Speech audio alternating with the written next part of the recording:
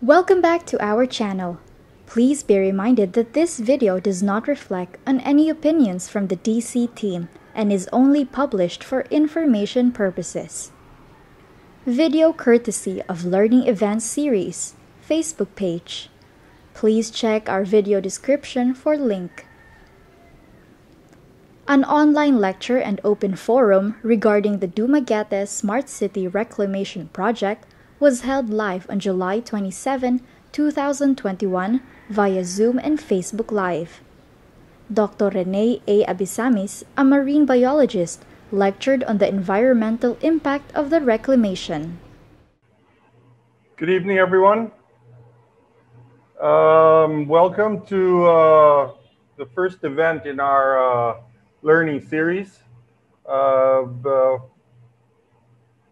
goal of this series is for us to get the most information that we can have about this issue that's currently facing us.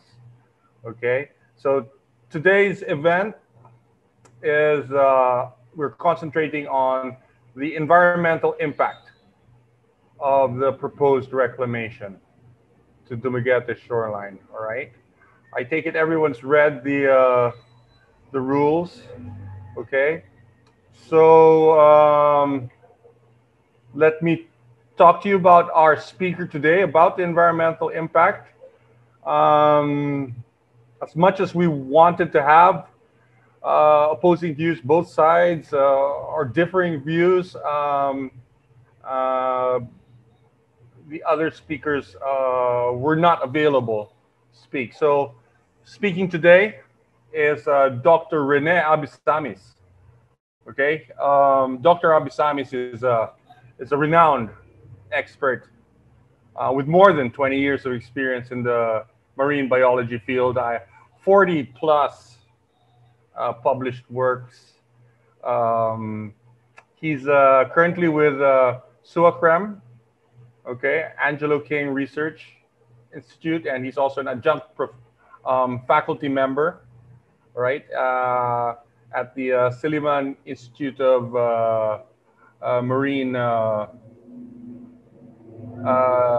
Silliman University Marine Lab, right, Institute of Environmental and Marine Sciences. He is, I feel, one of the most knowledgeable experts about what faces us, because his last few papers, or a lot of his papers, are about marine protected areas and specifically their interconnectivity, how they all are interconnected, how they all affect each other, how one marine preserve feeds off each other, right? So without much more, let me hand it over to Dr. Abesamis. And questions will be allowed to be asked in the question and answer at the end of his presentation. Dr. Abesamis, after you. Thank you, Rene, for that introduction. I just need to share my video. Can the host please enable the screen sharing? Can everyone see the screen? Rene, can you see the screen? So good evening, everyone. I'm Rene Abesamis. I'm a marine biologist, and I've been asked to speak about direct and indirect impacts of the Smart City Reclamation Project on marine ecosystems of Dumaguete. Thank you very much to the Lions Club and the Rotary Club of Dumaguete South for this opportunity to speak in front of you tonight. Okay. I feel like I have some authority to speak about this matter. I have lived and worked in Dumaguete over the last 20 years and have intimate knowledge of the marine ecosystems in this region.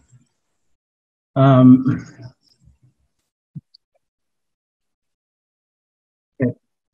So, according to the announcement, I'm supposed to talk about environmental impacts But what I really want to emphasize is another term called ecological impacts, because there's a distinction between the two, environmental versus ecological. When we deal with environmental impacts, most of the time, we're thinking of the non-living surroundings in which the living things operate. For example, just the seawater, just the earth, you know. But in reality, it's really an ecology wherein it's really the relationship of the living things that are in that environment, the relationship among them, and their relationship with the environment. And the living things include man, of course, as this figure shows. When we deal with ecology, we can't escape the fact that we will also deal with biodiversity, which is really the kinds of living things in that environment or the biological community. Especially here in the tropics and the Philippines and the Central Visayas, were considered to be in the center of marine biodiversity. So in this talk, I'll try to keep it simple. There are only three main parts to it. First, I just want to establish how big that Dumaguete Smart City project really is, at least according to the descriptions available to us. Two, I want to establish that there will be massive direct ecological damage, which would have indirect impacts. And you can think of these impacts in terms of three things. One is impacts to the ecological systems and the services that they give to us. The marine protection, which is part of my expertise. And in the last bit, because a lot of people have been asking me about this, it's a question of whether this damage is irreversible or is it manageable. In the end, I'll just give a few conclusions. So you might have seen this map. The outline, the broken line shows you how big the project is. In the information available to us, they say that it's 174 hectares. From this satellite image, you notice that it's about 7.1 kilometers long, which in Dumaguete terms would be almost the same distance from the Dumaguete public market to Valencia public market, which is another town. 174 hectares would also be something like 100 times the size of the recently completed reclamation, the Pantawan. Because it's so long, it will occupy probably 85% of the coast of the city, and the coastline is only about 8.5 kilometers long. It may affect 7 coastal barangays, which would have 38,000 people. If you still have a hard time imagining how big this is, think in terms of basketball courts. The size is about 4,000 basketball courts. If you're from Manila, listening from Manila, it's about 10 lunetas. And if you're doing the daily grind on EDSA, it's about the same distance from Cubao to Guadalupe. So it's massive, it's really big. Because it's so big, it's almost inevitable that there will be massive ecological damage. I've been emphasizing that. And unfortunately, when you rebuild or when you reclaim in close to shore, especially in the tropical marine environment, you will be encountering coral reefs and you will be encountering seagrass beds and other productive ecosystems like stock bottoms, which are a source of ecosystem services. In the case of this huge reclamation project, there are also 4 marine protected areas that will be affected, as the map shows. I'll get back to that later. But it's hard to estimate really how big the damage would be. I think if you check satellite images, there will be more confidence to understand how much seagrass ecosystems and what we call algal bed ecosystems may be affected. And we think that maybe up to 65% of seagrass ecosystems will be affected, which is equivalent to 1,500 basketball courts. We're more confident there because seagrass are more shallow. They're easier to see from satellite images. Whereas coral reef ecosystems, because the shelf is usually sloping, and satellite images can only look down so far into the water. There are various estimates available about how much coral reef area is there really in Dumaguete. But the best available information from satellite images, which is a new product, Allen Coral Atlas, which was just recently released, suggests that up to 60% of the coral ecosystems in Dumaguete may be affected. And that ranges from anywhere from 1,000 to more than 2,000 basketball courts, the equivalent of the size of those basketball courts. The Allen Coral Atlas estimate suggests that there may be about 100 hectares of coral reef that may be affected by that project. So it's huge. We're talking about hundreds of hectares. Okay? And they're not dead ecosystems. No? There might have been some misinformed statements or false statements because in reality, it's a living, very complex ecosystem just outside of anyone's doorstep in Dumaguete, literally. Okay. Dumaguete is one of those places that's still quite lucky, one of those cosmopolitan cities in the Philippines, that still has relatively intact marine ecosystems. We're talking about seagrass beds that host animals like invertebrates. You have coral reefs, really healthy coral reefs, less than 50 meters from shore. And they're highly complex ecosystems. They're not very simple. It's typical of the marine tropics. You're talking about special ecosystems. As the photos show, these photos were just taken less than 2 weeks ago, and it's a thriving ecosystem. These corals are alive. They're not bleached. They're not dead. Okay. So a massive reclamation like that will really impact those what we call foundational ecosystems made up of coral, seagrass, even maybe the mangroves and seaweeds may be affected. Especially in this area, which is really a biodiversity hotspot.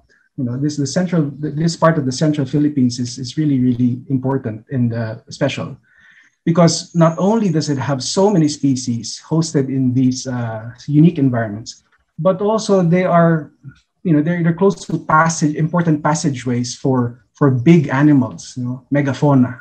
We call it megafauna.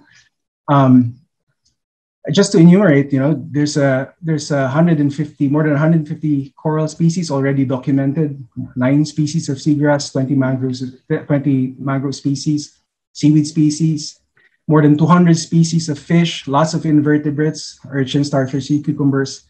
And then some of these species are actually either threatened by extinction, endangered, or protected by law or international conventions. Because they are so few of them already. That includes the turtles, giant clams, dolphins, and whales. Okay? Also, all of those photos, even the photo of the blue whale here, which now has a nickname, Bughao, those were taken just in front of Dumaguete. Bughao, the blue whale, for example, that photo was taken less than a kilometer from the Rizal Boulevard. But, what does it mean to us? Okay, they're nice to look at, but really, they offer what you call important ecosystem services, and massive reclamation will basically kill all of that. So, if you like to eat fish or invertebrates, you're lucky because there's a reef in front of you. There's a relatively intact marine environment. And you have to be thankful for the service that they provide to the fish itself so that they can breed and continue their life cycle. If you like snorkeling and scuba diving, you're lucky. It's just, very close. Scientific and educational opportunities. The prime example of that is the Silliman University Marine Lab, which is now more than 40 years old. You can imagine how many students have gone through the halls of that institution and became marine biologists. And then there are certain things that are more difficult to quantify, in terms of pesos or dollars, like climate change mitigation. there's a big value to that, but we probably take it for granted. In terms of storm protection, even carbon sequestration, the seagrass, for example, absorbs a lot of the carbon that can try to mitigate climate change. But perhaps the most difficult to quantify would be that heritage value. By preserving these environments, you actually leave something for the next generation. So how do you put a dollar sign or a peso sign to that? Okay? And ultimately, it's about to me, it's about not so much in terms of absolute value, how much is it really worth compared to, let's say, a project as big as Smart City and the purported economic benefits of that. It's also the relative value. For many inhabitants of Dumaguete, close to 1,000, it's basically a source of food and livelihood. And that becomes all the more important in this pandemic. Today, I just saw a short film called Mananagat sa Dumaguete, and I think that perfectly captures what that environment is really about for people who really depend on it. We don't know how they're going to do this, right? It's such a massive, massive project. There has been some information coming from different sources that maybe they're going to use what you call cutter suction dredgers, which will basically get material from the adjacent seafloor and then dump it on the shallow areas to make the land, to do the reclamation. And I think that's really, really unfortunate if they do that, because aside from your coral reefs, aside from your shallow seagrass beds, there's also what you call deeper areas. In marine ecology, we call them mesophotic areas. Quick way to understand them is they're soft sediment ecosystems. That's why they're the prime targets for this kind of reclamation, because it's a soft bottom. And we know from our studies, for example, that if you drop cameras all the way to 75 meters in this case, there's life there. There's lots of fish. There's some soft corals. There, even at 28 meters, there's a lot of life. There's food fish to capture. So it's a really productive environment, even if we don't have that coral structure or the seagrass beds. Okay, so if cutter suction dredgers will be used, that's basically the end of a lot of these ecosystems. If cutter suction dredgers will be used, there is also this other problem, which is sediment suspension. For such a big project, using that kind of method, it's inevitable that a lot of that sediment will make it to the neighboring areas of Dumaguete. Not only because of the amount of material, but also because of the strong currents here. This region gets hit by what marine scientists know as the Bohol jet, which is basically just water from the Pacific crossing the Bohol Sea, hitting these islands, and then trying to make its way to the Sulu Sea.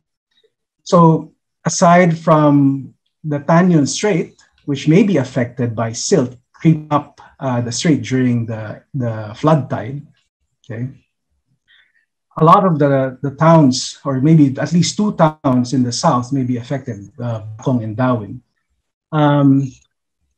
In my accounting, I think that because of the strength of that current, maybe even Apo Island, protected landscape and seascape may be affected if they're not careful with the controlling sediment dispersal. In my accounting, I also note that aside from Tanyon Strait and Apo Island being national marine protected areas, there are 12 locally managed MPAs in these neighboring local governments, which may be affected by the reclamation. And that's something to point out, because that's a shame if the sediment will reach those MPAs, because those MPAs also have coral, and corals, one of their enemies is siltation. They'll die with siltation. Okay, since we're talking about MPAs, I would like to focus on them now. As I mentioned earlier, there are 4 MPAs in Dumaguete, and these 4 MPAs, the yellow ones, if you could see them. And because the city government recognized the importance of these marine ecosystems, the value of these marine ecosystems to its people, the city actually created 4 of these MPAs in 2001, 2011, 2013, and 2014. And you should look at who actually supported this back in the day. Um, um, it's not a creation of marine biologists. It's actually a co-management arrangement between the city and the local people in the barangays.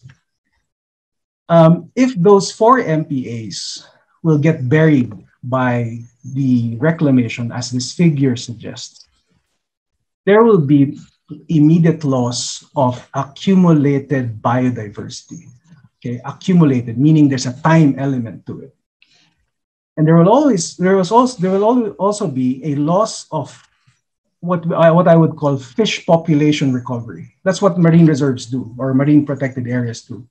They stop fishing, they outlaw fishing, and over time, because the fish and whatever else lives in the marine protected area can survive, they will accumulate in terms of their diversity, and populations of fish, for example, will grow older, grow bigger, and become much more abundant. Okay, that takes a while. From our understanding of long-term studies of protected areas like Apo Island, that takes about 30 to 40 years to fully mature. Okay? And even at 20 years, midway through what we call a full mature state, like Banilat Sanctuary, that's the oldest one, established in 2001. And this is a video of Banilat Sanctuary taken not even 10 days ago, or about 10 days ago. Once you have that accumulation of fish biomass, what we call fish biomass, and mature fish in that case, these places become important spawning grounds and important sources of fish larvae. And that's what helps boost fish populations. Okay, so the city recognized that 20 years ago. Okay. And here, this is a little bit more complicated. It's a bit more complicated story behind what marine protected areas really do. Remember, I told you that they can accumulate fish populations, and the fish grow older, bigger, mature. They produce more eggs, especially the female fish.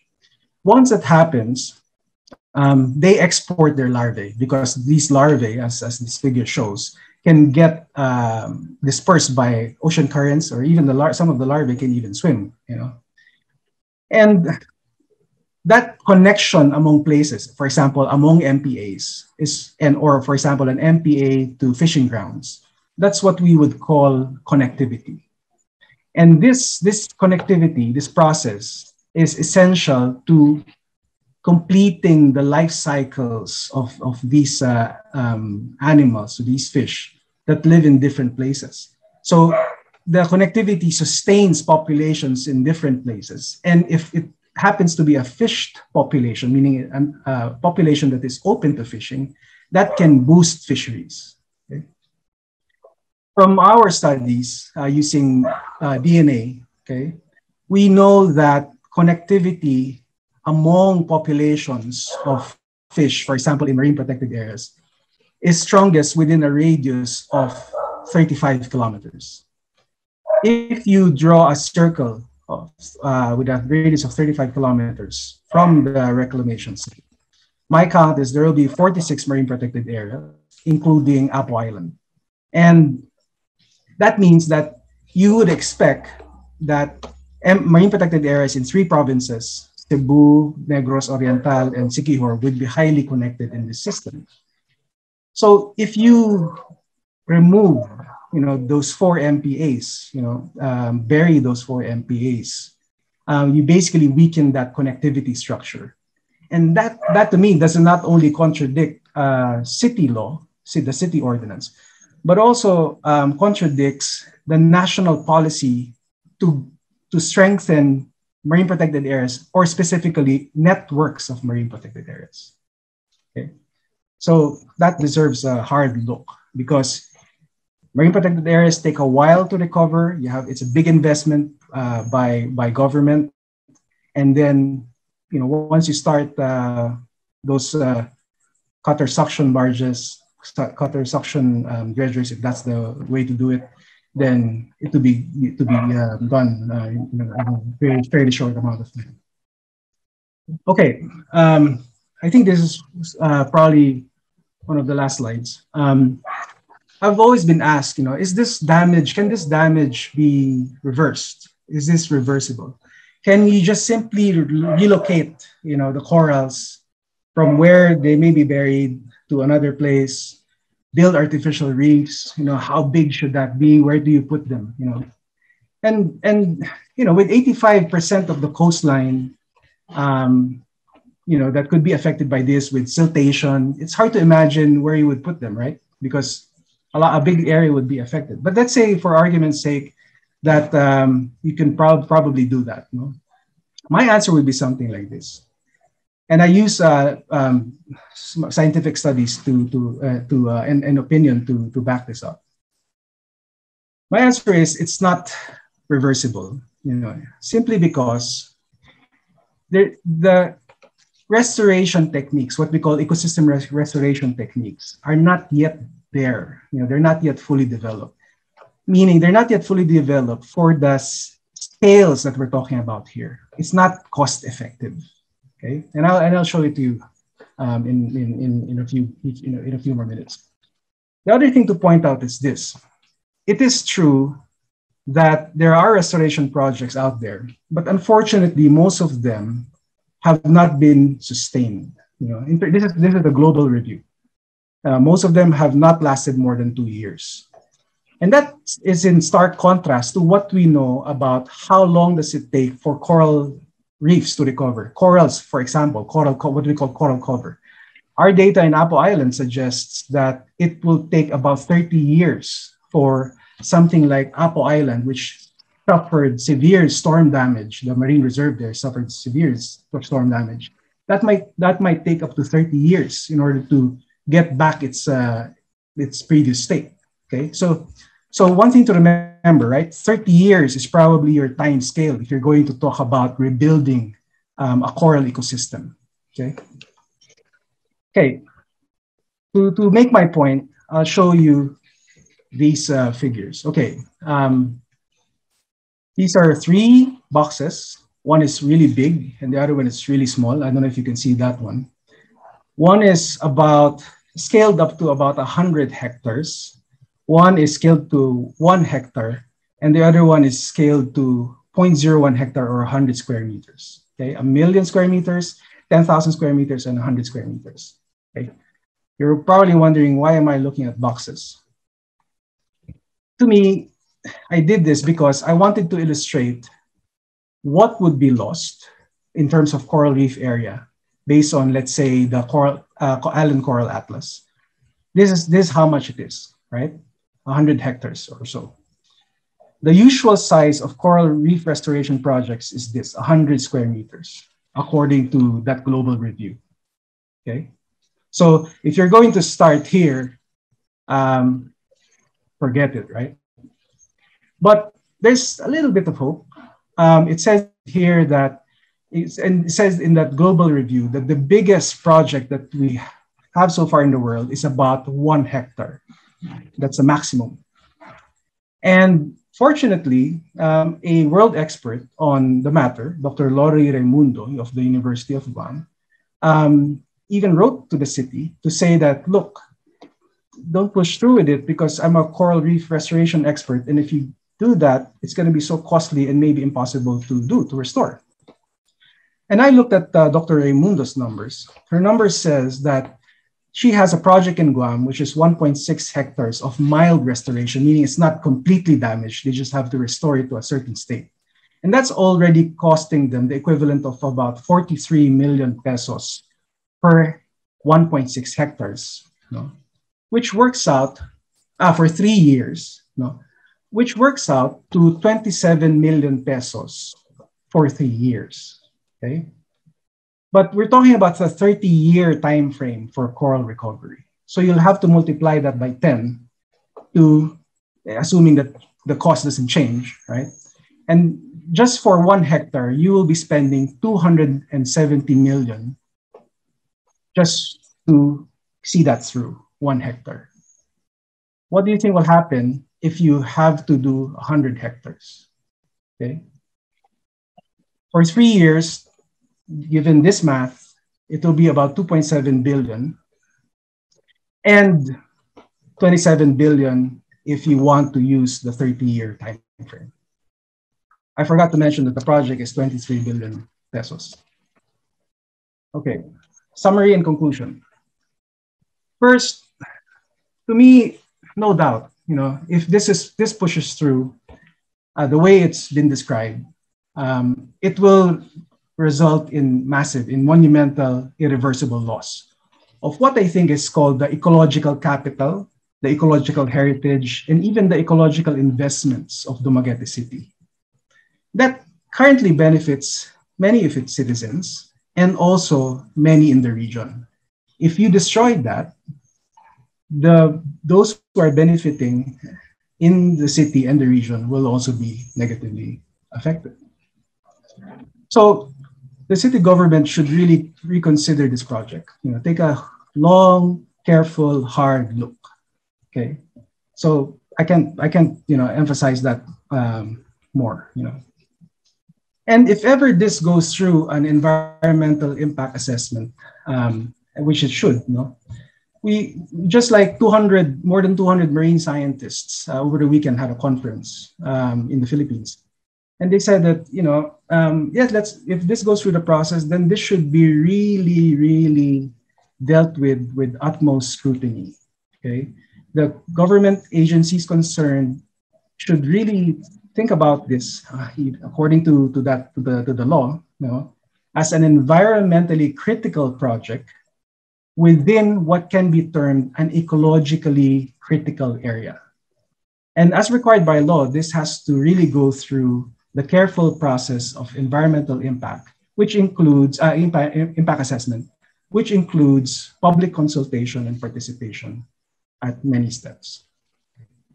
Thank you very much for listening.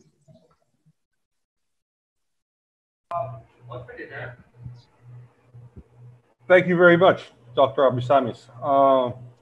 That was a very complete, thorough, yet simple explanation of impacts we can expect to see if this project goes through.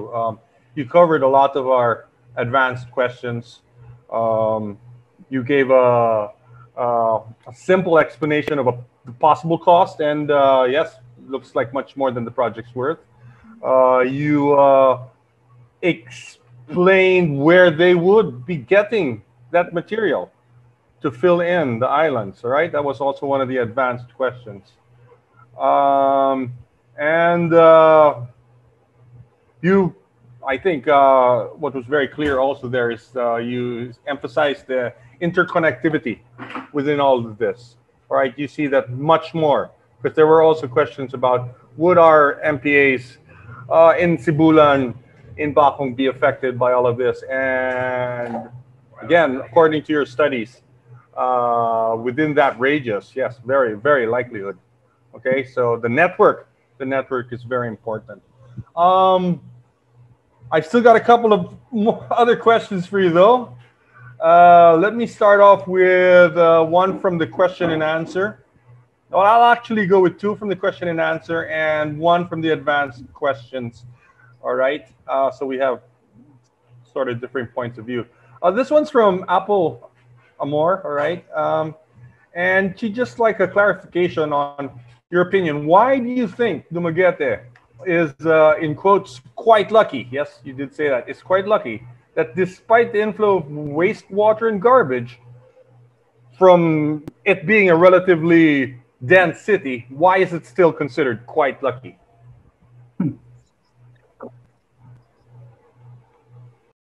Is my mic on? Okay. I guess that's a personal viewpoint to begin with. I guess when I said that, I'm thinking of the Dumaguetnons being lucky to have such a relatively intact coastal environment. Okay, but that doesn't mean, of course, that there are other problems. Okay? That there are no other problems. Um, so, so we're lucky in that respect, having a nice coastal environment. But we may have to do better in preserving that environment, and we may also have to do better in making sure that other problems don't be. Right. So, or else you'll be less lucky, right? So, it's a personal viewpoint. That's a quick answer, and it's because of that my appreciation of the coastal environment. A bit of a follow-up question for that. In your experience, then, it's very rare that you do actually see such a developed port having this amount of relatively undamaged ecological systems around the area, right? Yeah, but also it has changed a lot. I remember the first time I set foot on Dumaguete, which was 22 years ago, maybe. I could still remember that if you stand on the boulevard or even the pier, you can still enter the pier before and look down. The waters most of the time is crystal clear. These days, there'll be times when it's clear and there'll be other times when it's not clear. So I agree with viewpoints that we also have to manage water quality, right? I totally agree with that. But I don't see the point when you have to bury so much of the ecosystems and then manage water quality after, right? I don't see much point in that. Okay, so yeah. Okay, let me proceed to another question. Again, for those of you who asked the questions, I'm sort of going to skip the questions that have already been answered, of course, in his talk. All right, but I'll still mention some of them to clarify some points. All right, I have a question here. A practical question. When the mayor says DENR will consult before the ECC is issued, which DNR would that be? Would it be local, regional? It's EMB, right? Ultimately, who will have to do the EIA.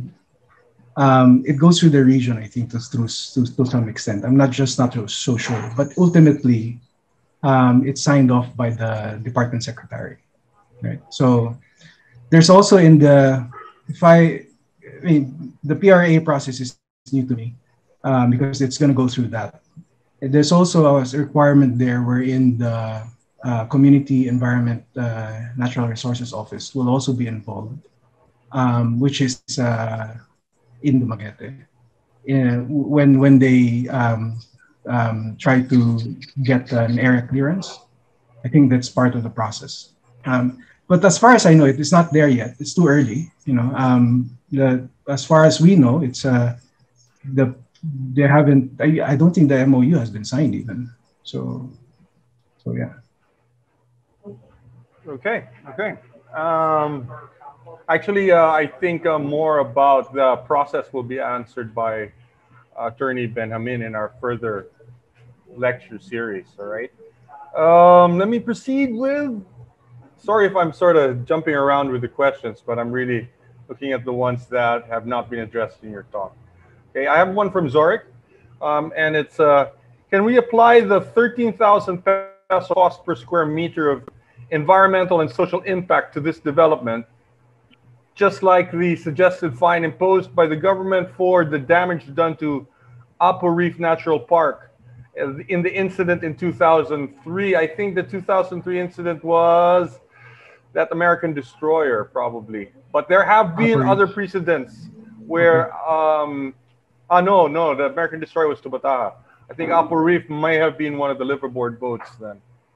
Yeah. Okay, but yes, I'm aware of that. They applied a 13,000 peso cost per square meter. That's an impact. But going Yeah. that way, it would be. Oh, well, I don't know the answer to that, and who's going to do the valuation. I don't think any formal valuation has been done, and it might be too early for that. But if you look at the literature, there are various estimates on what's the per unit area economic value of coral reefs. There's a large range in the numbers.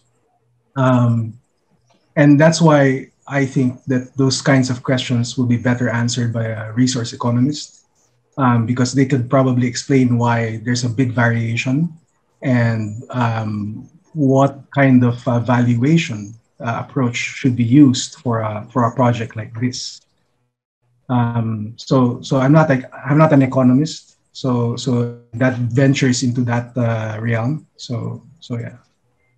Well, I must say, with your explanation, all right, your simple explanation of an estimation of the cost based on Dr. Raimundo's work and the size of the area and your segregation of the area into the different parts, the 13,000, without even taking into account activity, the 13,000 seems rather a lowball figure. Okay. So Yeah. again, you're right. More and more data has to be. We need more data about that actually. Okay. Hold on. Let me continue. Well, let me get you with one of the. Although you sort of answered this in the first question. From one of our advanced questions, all right? Just so we have equitable distribution of questions, all right?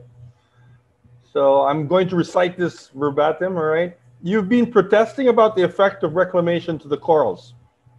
Why weren't you complaining about the lack of wastewater system in Dumaguete with the volumes that would reach 20 million liters per day before this reclamation project? This would surely destroy marine life in the near future, same as what is happening in Manila Bay. Shouldn't environmentalists focus more on this subject? Okay. So the question is, should we focus more on wastewater treatment or stopping reclamation? That's the question, I guess, right? I think I simplified that. Okay. And then why wasn't I outraged by the lack of wastewater treatment? Okay. Okay. I guess you can compare the two if you ask me. Okay. To some extent they are comparable, but one is if you start the reclamation, you'll immediately, no doubt, kill a lot of that. In fact, maybe all of that. Wastewater treatment, I complained about it personally because I know when I first arrived in Dumaguete, there was a semblance, or there was a wastewater treatment facility in the, I think it's in the near the church, right? And I think it was some government project from a long time ago, supported by aid money. And I thought that was really impressive for a small city back then. But over time, I think that wasn't maintained by the government. And I think it also couldn't cope with the growth of the city. That's why unfortunately, we have that present situation now, which is less than desirable situation when it comes to water quality. But why would you bury reefs and complete seagrass ecosystems just to create a wastewater facility, right? So why can't you just fix the wastewater facility? So that would be my answer. Yeah. Oh, there's even a comment. Why can't we just implement the Clean Water Act? So there's a comment that from an attendee. So yeah, so I'm a marine scientist. I study the ocean. I'm not in government, So maybe I can rap, and but implementing Clean Water Act, that's really not my you know that's not in my scope. So yeah. I think that will, again, as much as we're trying to get as much information as possible, yes, not exactly your expertise, but I'm sure, again, that will be covered by Attorney Ben Hameen, right? Well, this is really, yeah, you did answer this question in the talk. It's in the question and answer.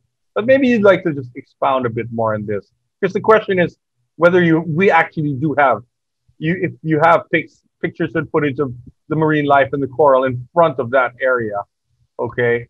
Well, it says Dumaguete Boulevard. Is it true that the corals are dead? In Dumaguete in general, or in front of the boulevard? Well, it's Dumaguete Boulevard in front of that. So in the front of the boulevard? You showed pictures of the marine life in the other areas that were going to be reclaimed. In front of the boulevard will not actually be reclaimed. Okay. So the question is, in that area that won't be reclaimed, is it still alive? Okay. Yeah. From personal experience, what I could tell you is the seagrass beds there are alive. Because sometimes when you take a boat, from even a small boat from the south to the north, you pass in the shallows and you'll see live seagrass. Even you can even see people snorkeling from time to time, spearing small fish in the seagrass beds in the reef flat. But personally, I haven't done any dives there because it's a little bit dangerous with the crossing ships. But I was told by somebody from the Silliman Marine Lab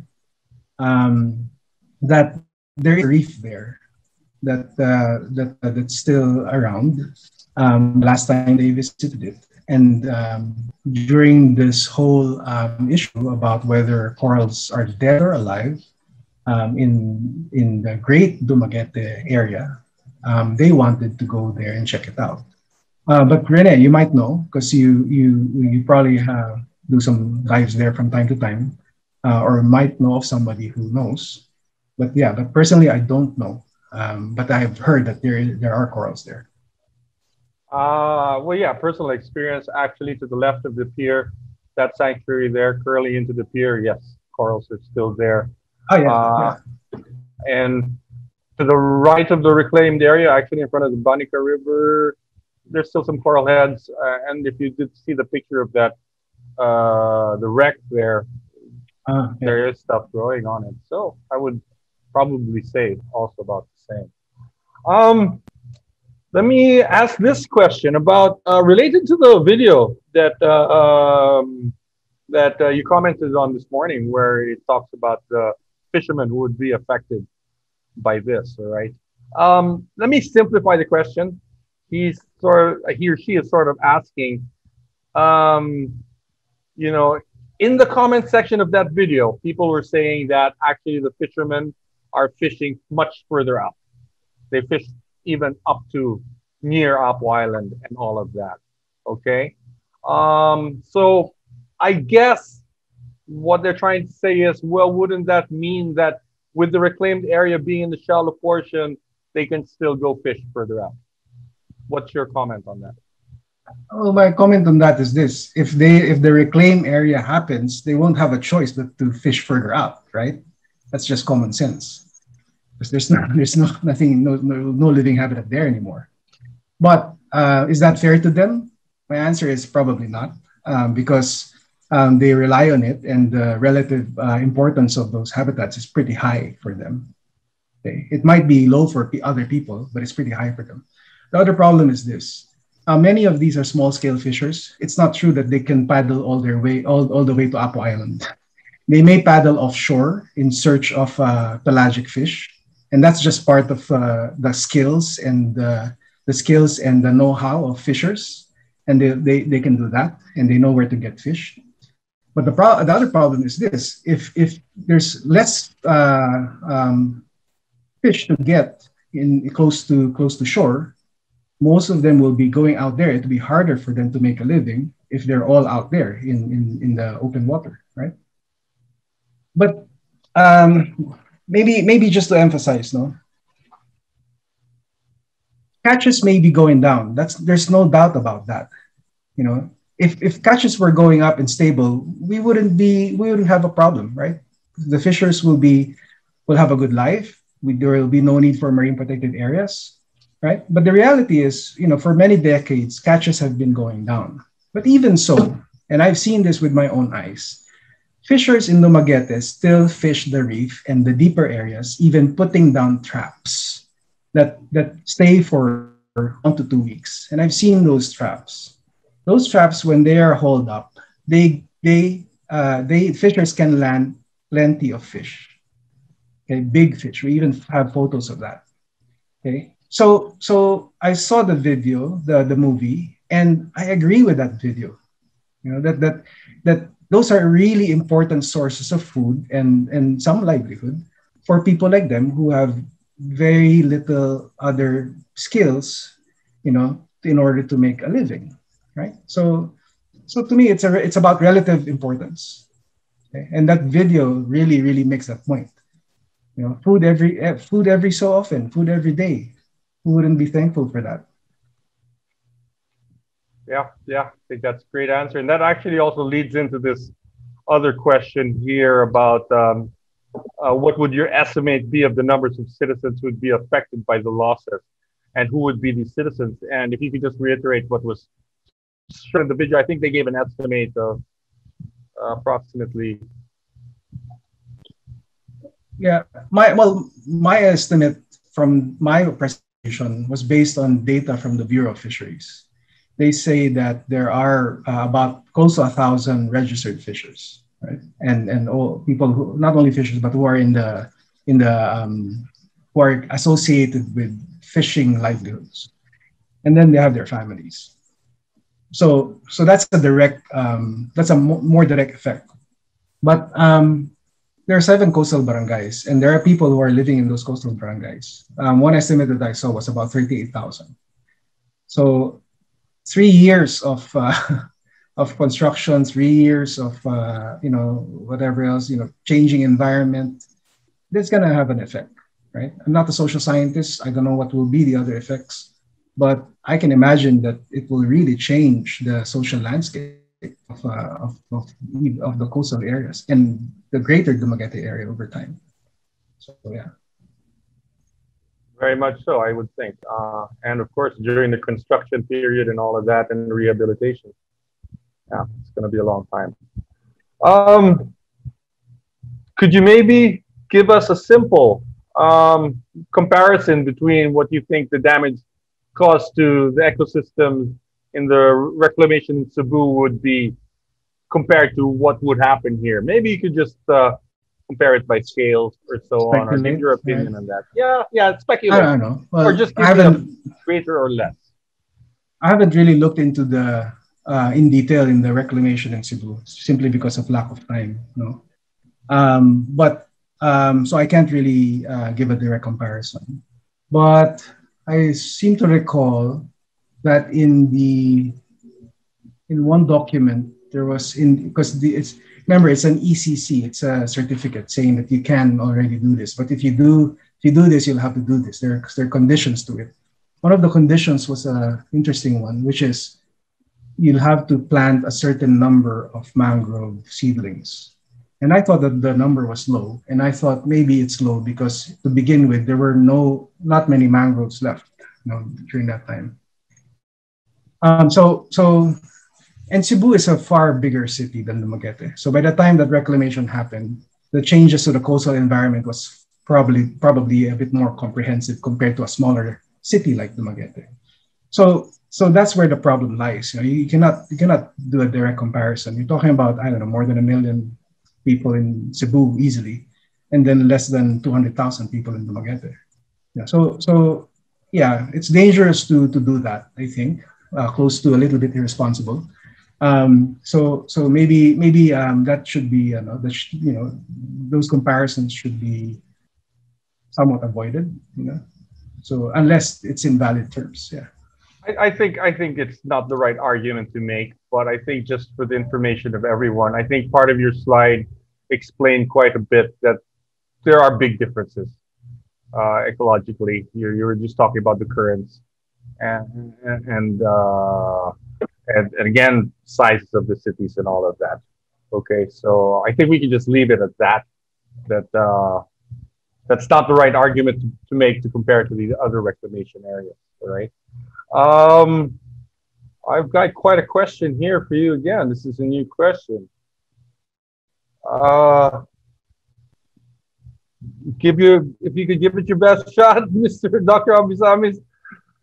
Speaking of relative importance, do you not think that the environmental conservation argument is not really important for most Dumaguete residents because these are not part of their lives?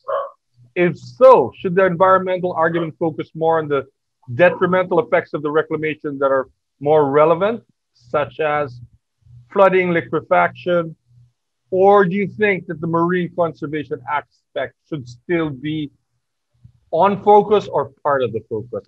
That's my addendum there, or part of the focus. It's partially like a self-answering question, you know, because the what's relevant to you and me would be, of course, different. So, and I agree with the viewpoint that, you know, if you can insert other important issues in there, why not, right? Because it's a free country. So my, I can't say whether one is more important than the other, right? I think it's important to address the other issues so that more people are involved. One thing that might involve all of us is something that is scary to imagine. For example, if with a modern city, modern lifestyle like that, prices will go up inevitably. So who's going to be squeezed out? Who can remain? Who can participate in the economy? So that will affect all of us. So it's important that everyone's informed, and this lecture, not this learning event, is really important because there will be other topics I think that you guys will address. And yeah, ventilate those issues so that more people will be involved in understanding what would be the greater effect. I mean, it's only day one. So yeah. Great segue actually to the rest of our topics, because again, that's the goal of this seminar. We're really not trying to provide just one point of view, focus on one aspect of this. This issue covers much more than just one simple aspect. All right. So I enjoin everyone to watch the succeeding events. Tomorrow is about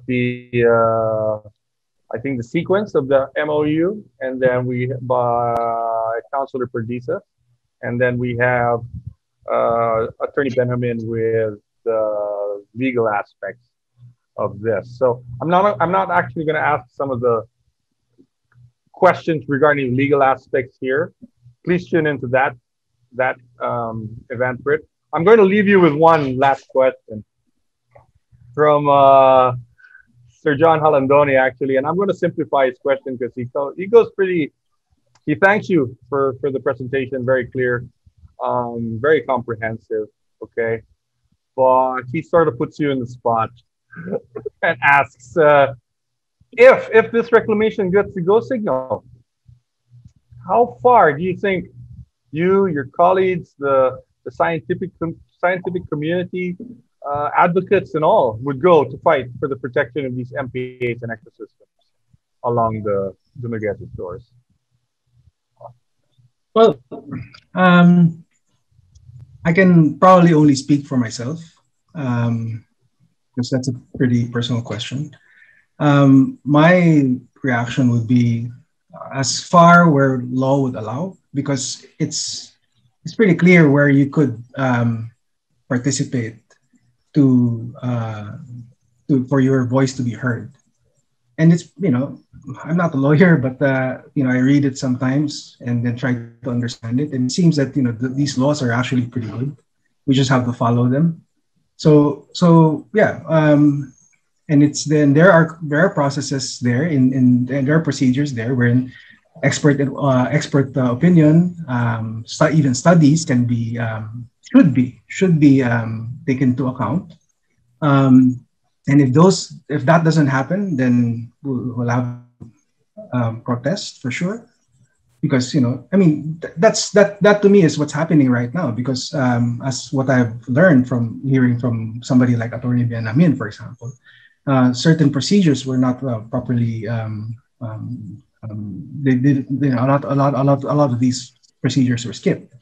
So yeah, if it's our job as citizens, I think, to do that. And as personally, if there's reason to do so, and then I have a point, yeah, I'll go for it.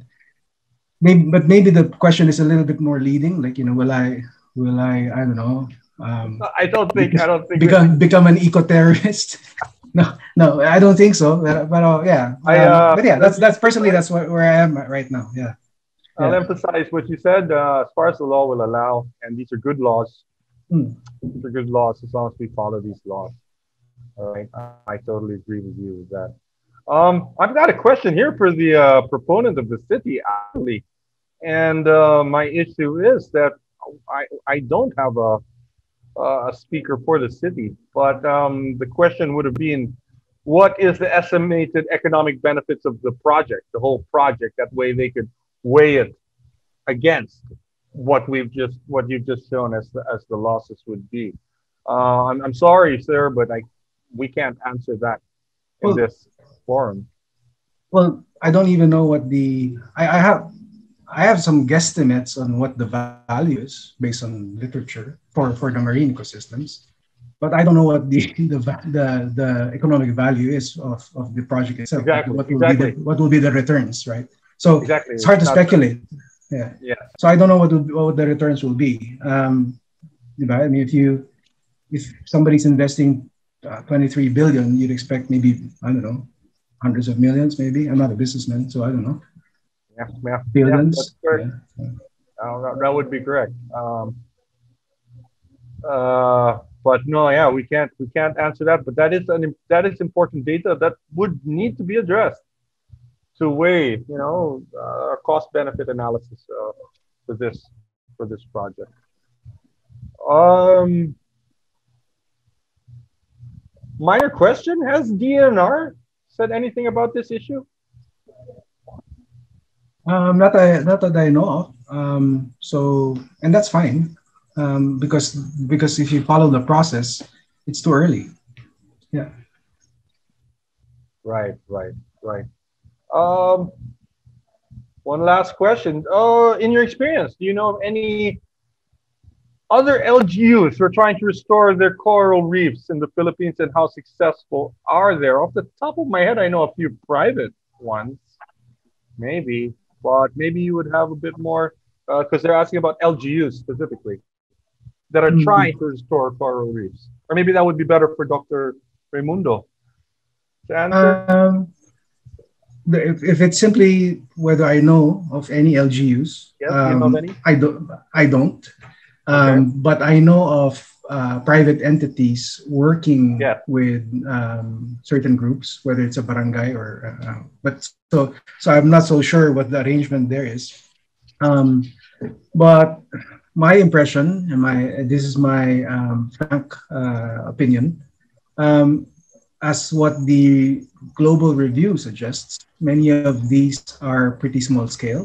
I don't think they even reach the maximum of 1 hectare based on that study. So many of them will be in the hundreds of square meters, and that just goes to show how technically difficult these things are.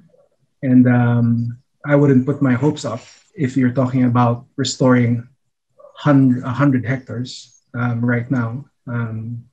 We received a warning from Dr. Raimundo. The city did. So, and she's a world expert in it. So yeah, that I guess is as good as it gets. Yeah. I have a comment, not a question.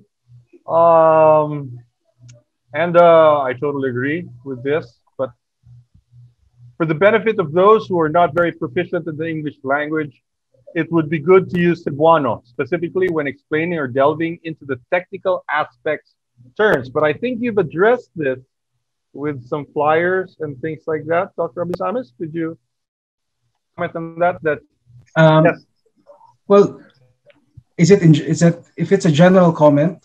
No. it's just a general comment. It's just a general It, comment that if it's a general Cebuano way of comment, yes, then yeah, the information, at least from the ones that I'm involved with, are translated in Binisaya. Um, but for specific to this presentation, my problem is I'm not a native Binisaya or Cebuano speaker. So, pwede tayo mag-Tagalog kung gusto niyo. Pero I think this is I think it's in it's Facebook Live. You know? So I think from my impression, based on the organizers, it's open to everyone. So maybe even international viewers are here. So right now, I just made that decision to speak in English. So yeah. well, Dr. Abesamis, thank you for that. I think that's all the questions that we have for you today. Let me wrap this up by thanking you again, and I must say that was an enlightening presentation, especially the emphasis on the interconnectivity and how you simplified the effects, the impacts of it. Right? May I ask everyone else, please tune into the next episodes. All right. As we said, this is not the only focus, or this is not the only issue with this reclamation. Tomorrow we've got Honorable Agustin Miguel Tincho Perdices, Dumaguete City Councilor, who will explain the legislative process which led up to the Memorandum of Understanding. And then on Thursday, July 29, Attorney Golda S. Benjamin will explain the legal dimensions of the reclamation project. Okay? So I think that's about it. If you have any closing remarks, Dr. Abesamis, leave it to you. Well, I guess closing remarks are mainly for giving thanks. So again, thank you to the organizers of this learning event. Thank you for giving me the opportunity to talk about what I know and to try to share this with a wider audience. And I wish you guys all the best with the succeeding sessions. I think this is really important, and I think you guys deserve to be recognized for this. Yeah. Thank you very much. Yeah.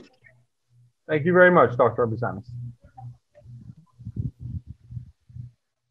Again, please be reminded that this video does not reflect on any opinion from the DC team and is only published for information purposes. Thank you for watching. If you found this video informative, please leave a comment in the section below. Subscribe to our channel and click on the notification bell so you won't miss any of our upcoming videos.